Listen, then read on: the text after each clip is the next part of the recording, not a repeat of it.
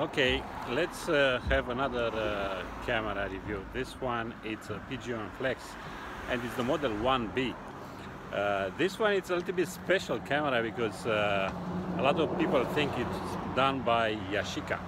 Actually, the first camera which was done by Yashima, which became Yashica, it was a Pigeonflex, but it was not this particular kind of model. It is a special camera. I put a black and white film on it, and I'm just really curious to see how the pictures will end up from this particular one. All right, so let's have some fun and see what we can get. Okay.